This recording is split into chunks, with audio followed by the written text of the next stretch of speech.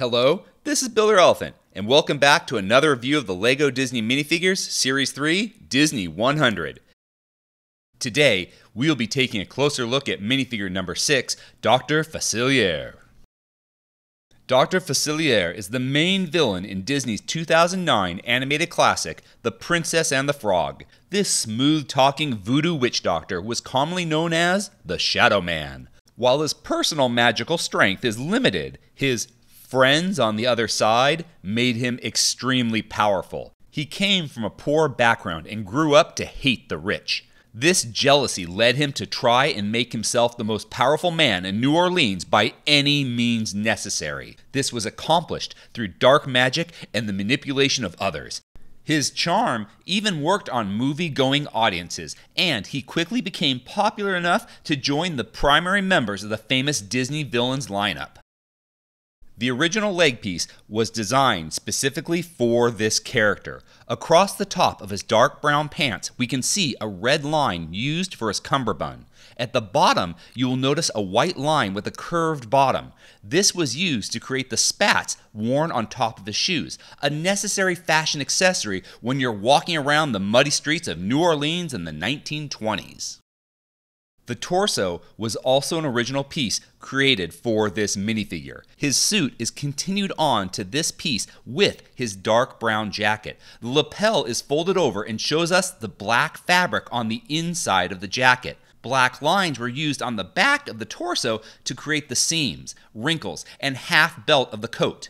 I appreciate that the back of his blazer is starting to separate at the bottom because the front is open and exposes his midriff. Underneath the jacket, he has a lavender vest. This vest has wrinkles, uneven lines, and slightly opens at the top.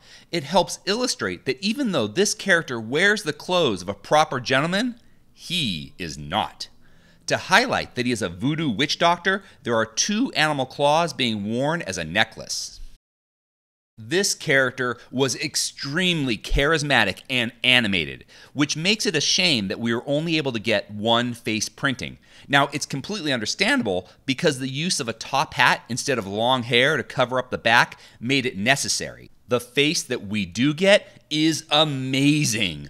The long, wavy cheek lines help create his narrow face on the short, round minifigure head. Dimples were given on the sides of his large, devious smile. The thin mustache over his lip looks great. My only negative critique for this head printing is his teeth. Dr. Facilier has a gap between his front teeth, but I think this printing makes it look more like he's missing a tooth rather than just having a space. Artistically speaking, he has many similar features to Jafar from Aladdin. This is very clear when looking at his long, curved eyebrows. What I found interesting was the shadowing used around his eyes was not only present on the Jafar minifigure, but also Hades. Now I'm curious if this illustration technique of shading the eyes helps us see a character as more villainous, or they like to wear eye makeup.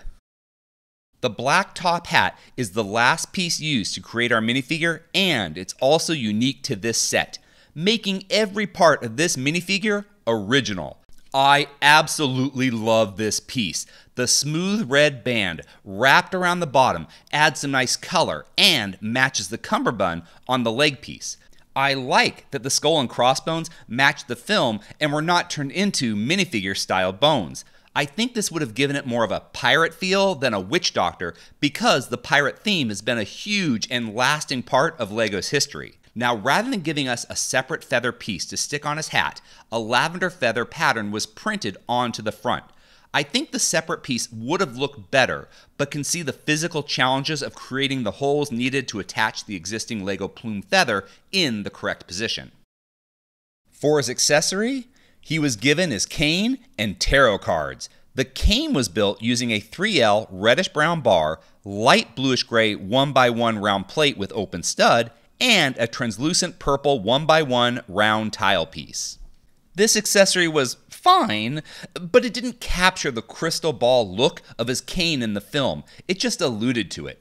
Now, I think a bulb piece would have worked better. In a perfect world, we would have seen a new piece created. I think a staff with a ball on top would be very versatile in the LEGO world.